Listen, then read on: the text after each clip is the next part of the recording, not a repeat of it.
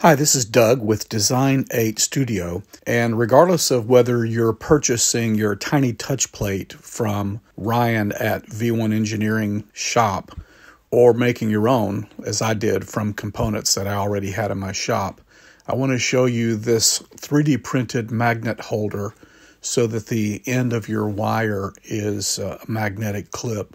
And these tiny touch plates are super affordable on Ryan's shop, but you can also make them very easily on your own. And either way, you might want to use this 3D printed magnet holder.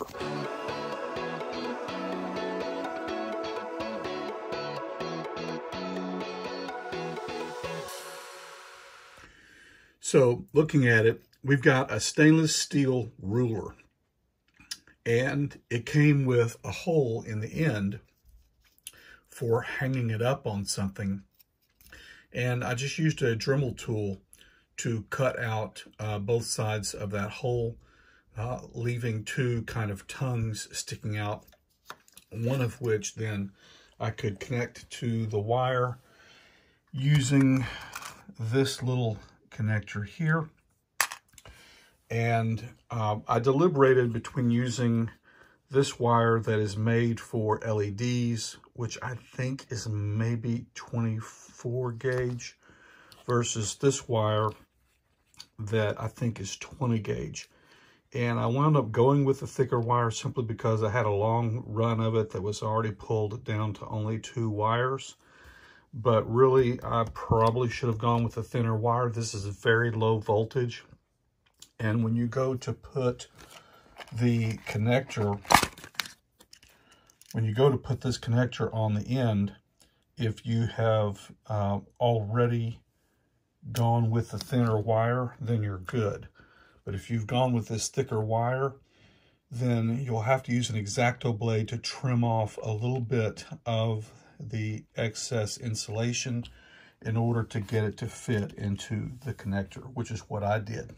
My magnetic tip for attaching it to the bit, I made this with 2 of these round disc neodymium magnets. I'll put a link in the description for everything: the wire, this kit, these magnets, a tool like this. Also, my iWis tool that I've recommended in a previous video that I used to put, crimp these onto the wire for sliding it into this. And I designed a 3D printed holder for this that can be printed in like around 6 minutes. And so I wanted to briefly explain what went on here. This consists of 2 parts, and they are super glued together. The bottom part that you can see down here, it prints with the inside facing up. The top part that you can see here prints with the inside facing down. And so once that is in place, once that's ready to go, I took 2 of these. There's one of them in the bottom, and there's another one of these. Another one of these in the top. The wire is only soldered onto the top magnet, and you'll see that magnet protrudes out so that it can be easily attached. So I took and I roughed up the surface of the disc that I was going to attach to. I roughed it up. In fact, I think I just used the tips of my calipers to just scratch a few marks onto the top of it. And then I used some rosin paste flux, both on the wire, the tip of the wire, and a little bit on the scratch marks on the surface of the magnet. And I soldered the wire to one of the discs. Now, as you may know, if you subject a magnet to heat, it can cause the magnet to lose some or all of its magnetism. In this case, I was able to get it soldered really firmly without it losing much of its magnetism, but I had a concept of using a second disc that had not been subjected to heat to help strengthen its magnetic grip. So the unaffected disc is simply a push fit, a press fit down into the bottom piece. And then the magnet that has the wire soldered onto the back of it gets pressed into the top part. And then a little super glue around the rim, and then simply hold the two halves together until the super glue hardens, and it makes this great piece here. Also, I will put my script, I'll make my script available in the description, and let me briefly explain how my script is working for this. So whenever the LowRider is homed, to the dual Z, it homes upwards to Z max. And in homing to Z max, it then puts the origin, the Z origin is then listed as 0 when it's at the top. And the G-code that tells the system to probe downward expects to reach a material surface and trigger the probe before it reaches 0. And in my case, it starts at 0, so the command failed instantly. So I needed to put a little bit of G-code in that would reset this, just arbitrarily reset my Z height up to a positive number, high enough that no matter how far down it needed to probe, it would not reach below 0 before hitting the tiny touch plate. And so let me just move these 1, 2, 3 blocks out of the way. And I'll show you setting this up. I'll just simply attach this here.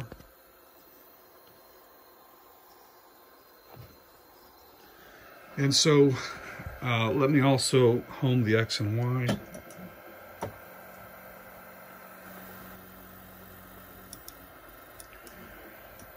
And you can do variations obviously as needed, but I felt what would be most convenient for me is to put a probe to touch plate code on my SD card. And so whenever I want to do a probing, assuming that I've got a full sheet of something, full sheet of plywood or something on my bed, I don't now, but just imagine that I've got a full sheet of plywood here.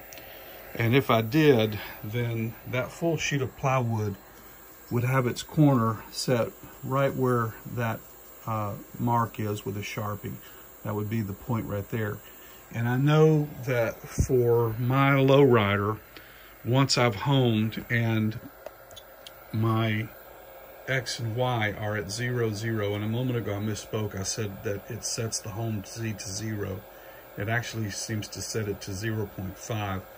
But I know that when my homed machine origin is set to 0, 0, I know that to get the tip centered over that corner, I need to move my long axis by 45 and my short axis by 4.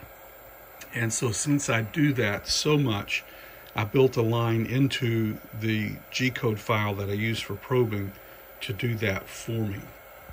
And then also, in addition to moving over by 45 and moving over by 4, it then sets, there's a G-code to set the 0 to that point. And then I want to do my probing over around in here. And so after it sets the 0 at this point, I have another command that moves it to X250 and Y250 to put it over in this area for my probing. So let me show you that in action. I will simply go to run a cut job, only it's actually, and it's on my SD card, it's actually just a bit of G-code called probe to touch blade. So when I touch this, it's going to say, would you like to print this? I'm going to say okay. And first it did that move that got it to here, and then it instantaneously set that to 0. Then it moved over for the 250 by 250. And at that point, the G-code file,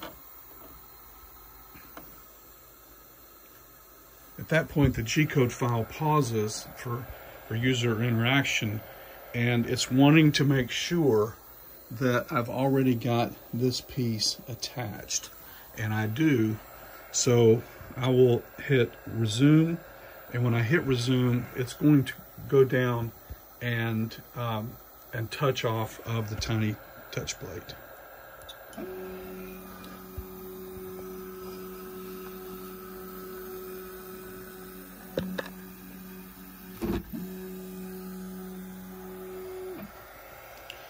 And so at this point, it's now asking for, it's now giving an opportunity for me to take this off. Can be parked right here or somewhere around here when not in use. But it's now waiting for user interaction, waiting for me to get that loose.